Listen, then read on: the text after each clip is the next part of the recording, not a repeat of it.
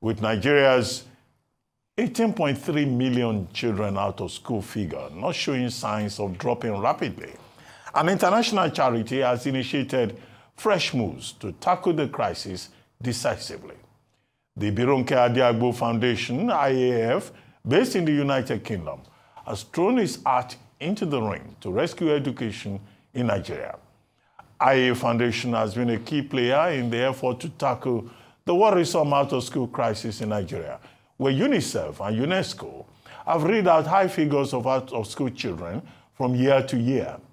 Adeagbo says she has resolved to tackle the problem of out-of-school children by supporting the renewed hope agenda of the federal government. She joins us now in the studio. Good morning, and thank you very much for joining us. Good morning. Thanks for having me. Great idea. We used to hear 10.3 million children out of school. Now, 2024, they say it's 18.4 million children out of school. Let's talk solutions. How do we address this challenge? You as an education expert, where is the problem?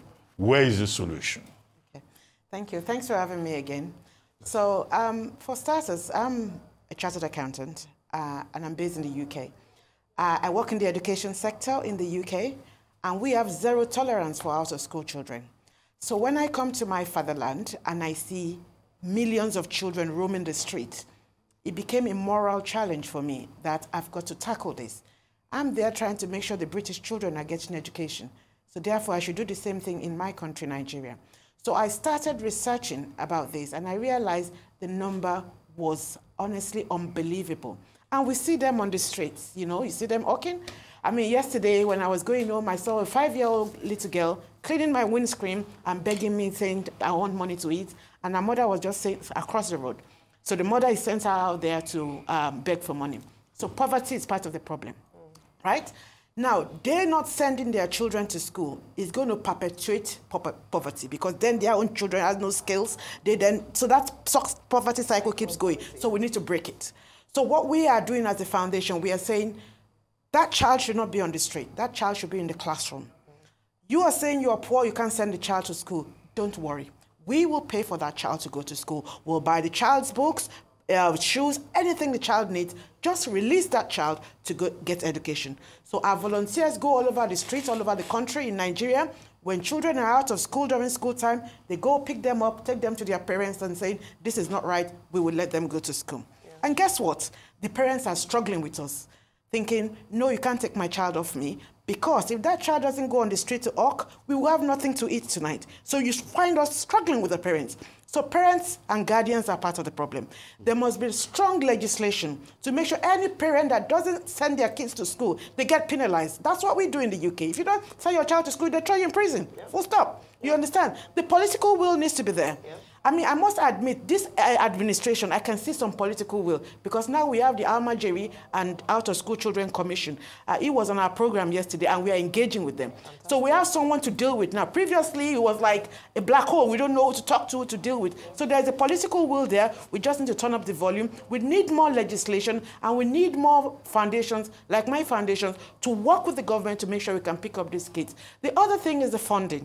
We have 135 billion sitting in UBEC, because the state governments are not providing their own counterpart funding. Someone needs to call those governors together in their forum and tell them, contribute your own counterpart funding so UBEC can release that money and we could put the necessary funding into education. Brilliant. Thank you so much. That's fantastic. And great work with your foundation, definitely needed at this time. I love how you talked about your engagement with the government, because there's only as much as you can do as a foundation. At the end of the day, education is the responsibility and preserve of the government. What you're doing is supportive action and supportive work.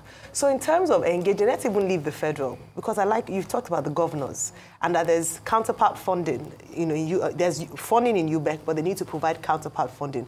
What have you identified as the challenges for some of the governors who have just refused to take education seriously, especially in the northern parts of Nigeria? Because when we look at the numbers of the out-of-school children, the highest numbers are in the north.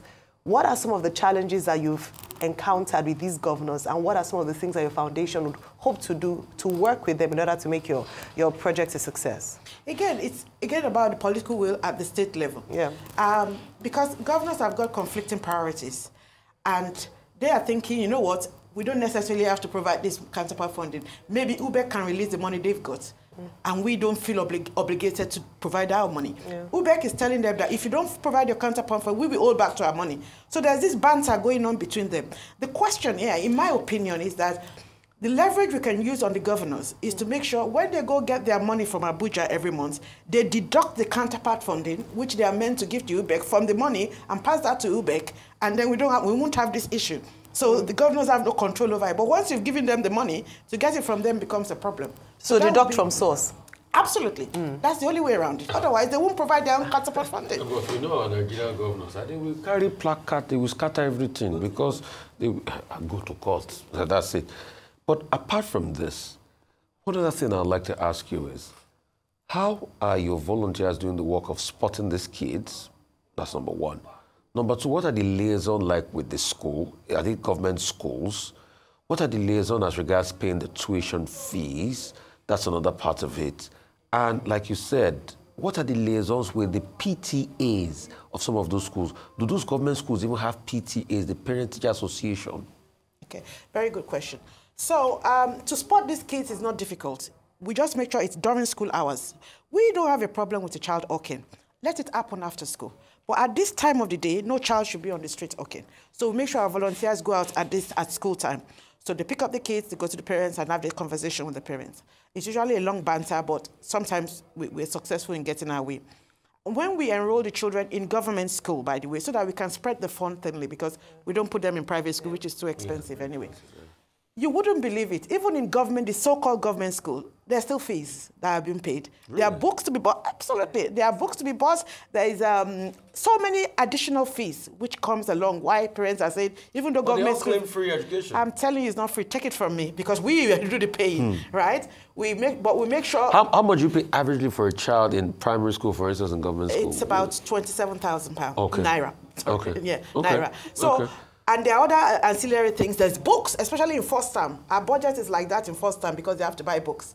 And those books, it's not being reused. Because I keep asking them, why do we always have to buy new books every first time? You understand? You can always reuse that books, but for some strange reasons, you can't do that.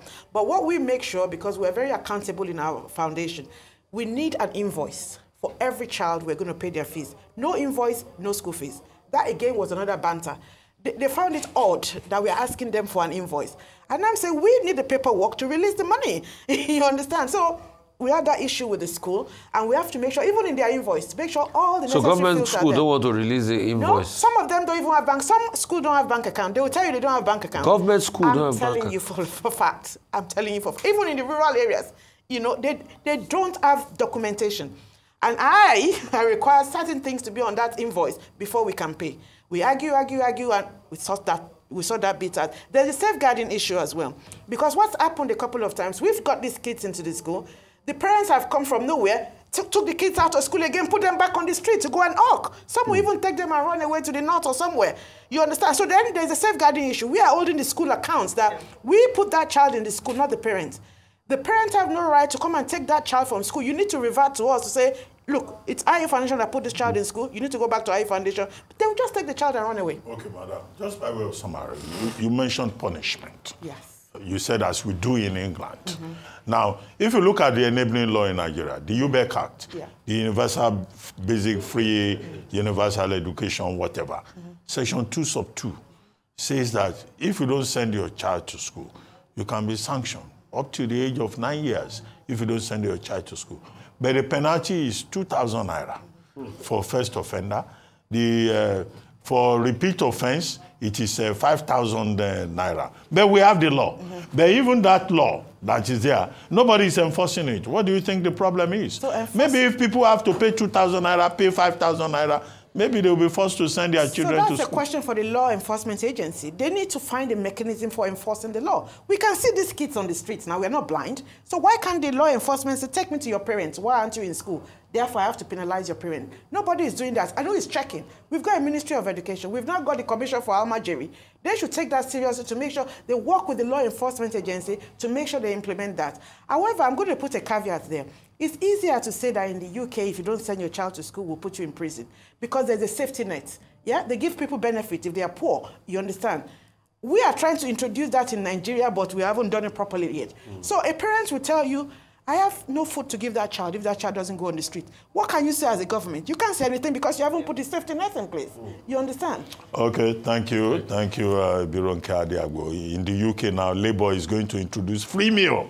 Once your child comes to school, you eat free food. It's there already. It's maybe we should start giving free food in Nigeria. They do now. They are introducing it in Nigeria now, to be fair to the government. Don't let's go there. Anyway, thank you very much. Thank you very much for joining.